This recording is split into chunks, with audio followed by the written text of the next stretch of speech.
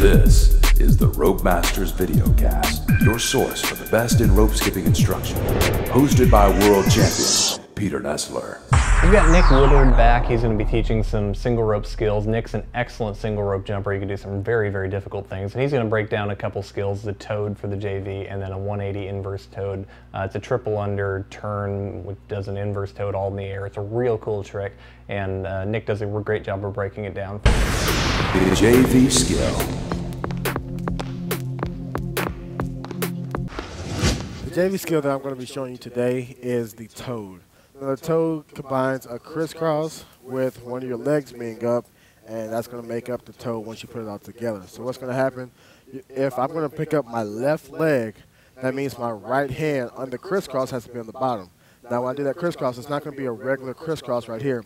I'm going to lift up my left leg, my right arm now is going to go underneath, I'm going to cross over the top.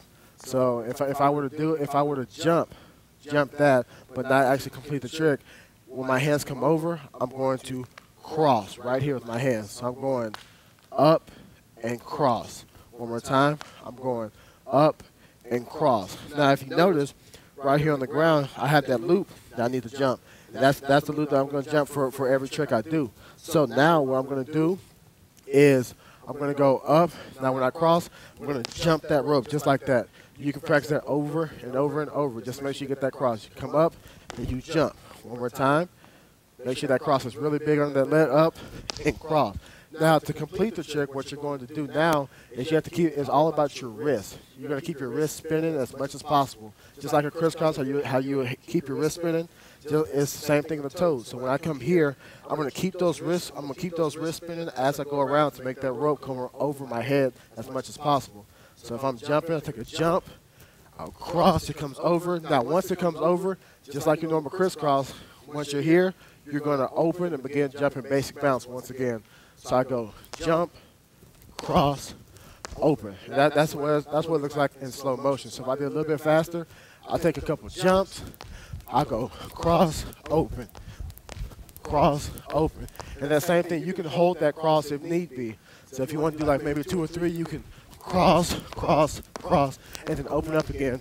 And you can do that same skill to your right or your left leg. So if I did my right leg, do the same thing, but now my left hand's going under my leg and crossing over. So right here, I will go cross, open, cross, open.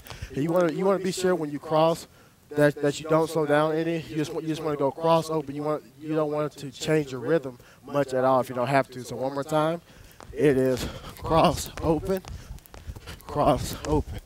And that right there is the toad. Varsity skill.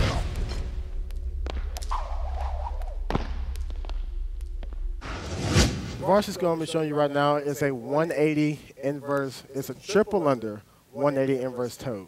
So what's going to happen with that one, I'm going to have my back to y'all. I'm going to start that over. Guys. Yeah, I'm going to have my back turned first. Okay, cool. Varsity skill. All right, here we go. Ready? Am I still center?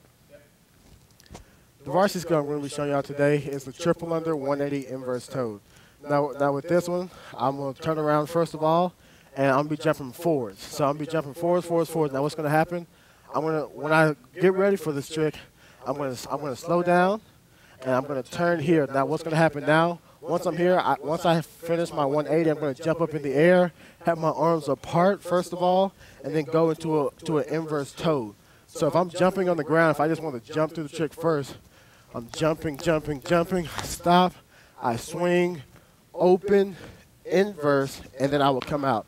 So the whole thing on the ground, it would be jump, jump, jump, stop, swing, inverse, and out. So you want to do that as many times as possible, just to make sure you get that rhythm down the whole time. So I'm going jump, jump, jump, swing, turn, and out right there. So as you lead up to it, what you want to do is when you get here, the second you go, you kind of want to be at a twisted position. Then you want to jump up as high as you can. Once you jump up as high as you can, complete your 180. Make sure your arms are as far apart as possible. Cross it and then come out. You can't really be lazy with your cross because you have to get far enough under there to make the rope go under. So I'm going to show you what that looks like really quick. So I come here, I pause, I open up. Now if you notice, when I go under there, the rope, of course, is doing a triple under. So that means my rope speed has to go a lot faster than normal. So when I'm coming here, once again, I slow down, and then right from here, I'm going to explode up. I'm going to speed everything up to get that whole trick under there. So one more time, it's going to look like this. Uh-oh, kind of messed up there.